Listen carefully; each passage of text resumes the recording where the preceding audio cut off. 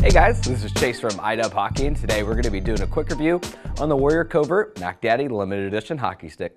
So we have round corners, straight sidewalls, giving you a nice traditional feel in the hands.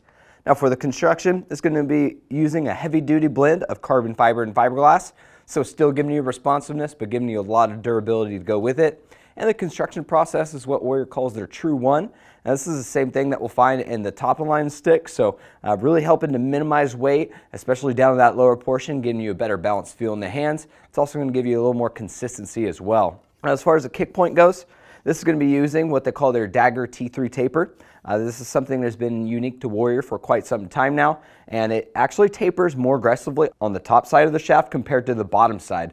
Now this bottom side makes sure that the blade resists twisting and torquing on big shots, whereas this top end is really going to give you a quick release, really helping accentuate that flex profile. So like I said, this is going to be a low kick point, so ideal for those players that are looking to get the puck off as quick as possible.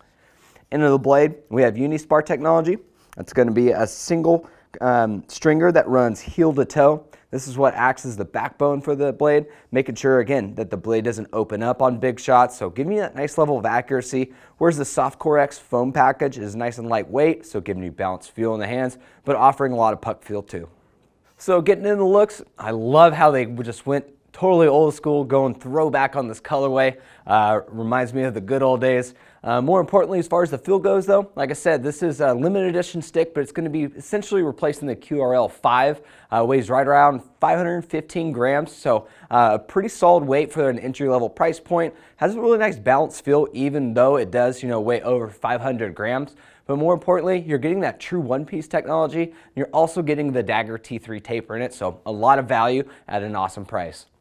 So for even more information, hit that link below. That'll jump you over to our product page. Give us a thumbs up. Lastly, make sure you're subscribed to the #1 hockey gear review channel on YouTube. See you guys next time.